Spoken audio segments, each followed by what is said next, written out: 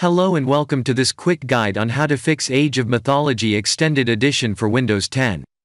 This will address the issue of missing DLLs.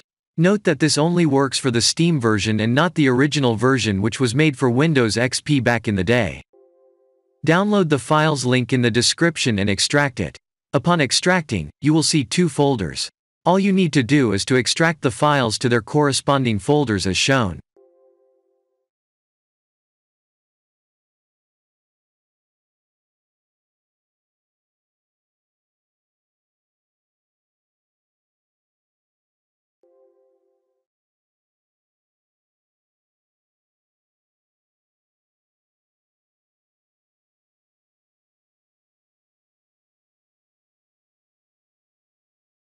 Optionally, if the DLL vcruntime 140.dll does not work for you, you can try installing the Microsoft Redistributable package via the vc_redist x64 installer. Try launching the game and it should work now.